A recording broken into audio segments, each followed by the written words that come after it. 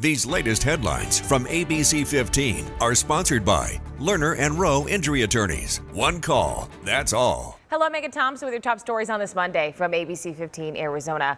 We do have a tragic update to share with you from the National Park Service this morning. The body of a Gilbert woman was found Sunday after she was taken by floodwater at Wazoo Creek Thursday. According to National Park officials, 33-year-old Chenoa Nickerson was found roughly 20 miles from where she was last seen. Her body was recovered by park rangers and has been flown to the Coconino County Medical Examiner. America Votes 2024, we are just 10 weeks until the election. After a successful convention, Vice President Kamala Harris is hoping to ride the wave of momentum for a few more weeks. But former President Donald Trump is trying to get that momentum back after an endorsement from RFK Jr., who suspended his own campaign. Scripps News political correspondent Stephanie Liebergen takes a look at what's ahead on the campaign schedule. For the next 10 weeks, Vice President Kamala Harris and former President Donald Trump will crisscross the country, trying to make their case to voters. We are charting a new way forward to a future with a strong and growing middle class, because we know a strong middle class has always been critical to America's success. For Harris, it's a campaign that jump-started just 1 month ago. For Trump, it's the final few weeks of a campaign that's been running for years. In order to make America great and glorious again, I am tonight announcing my candidacy for President of the United States.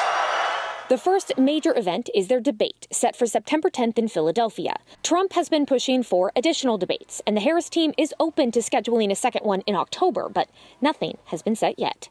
Also in September, Trump is scheduled to face his sentencing in the New York hush money case.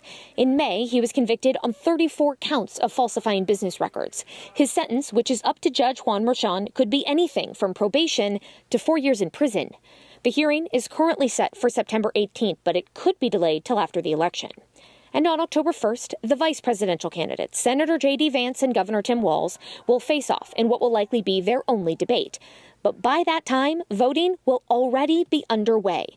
Statewide early voting kicks off in a handful of states on September 20th, a little over 3 weeks from today.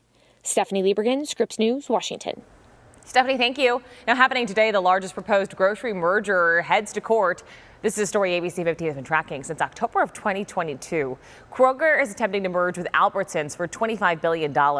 However, the FTC is working to stop the acquisition, saying it would reduce competition and lead to higher grocery prices for consumers. Arizona's Attorney General among those who do not support the merger.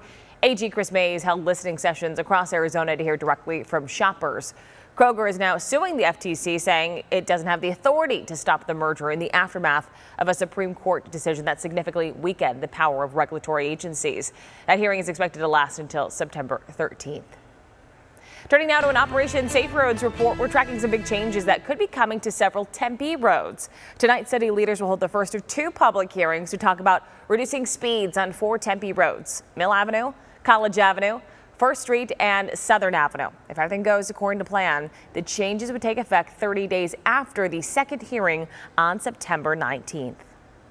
Well, ABC15 is kicking off our Second Chance Bike Drive benefiting St. Vincent de Paul. Now through September 30th, we're collecting new and used bicycles for both kids and adults. You can drop off bikes at any Earnhardt Auto Center location.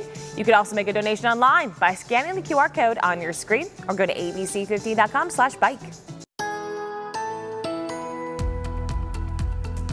Time now for the most accurate forecast. I'm meteorologist Iris Hermosillo. A very hot start to the week with temperatures flirting with that 110 mark, potentially hitting that 110 mark again here as we start the week. Now, Phoenix today looks to top out at 109, 106 out at Lake Havasu with that temperature in the low 90s in Sedona and in Payson, near 100 in Globe, and Flagstaff tops out at 80 degrees. Most spots will be dry today, which is a slight chance for storms in eastern and southeast Arizona this afternoon. For the valley, we've had 52 days this year with highs at 110 or more.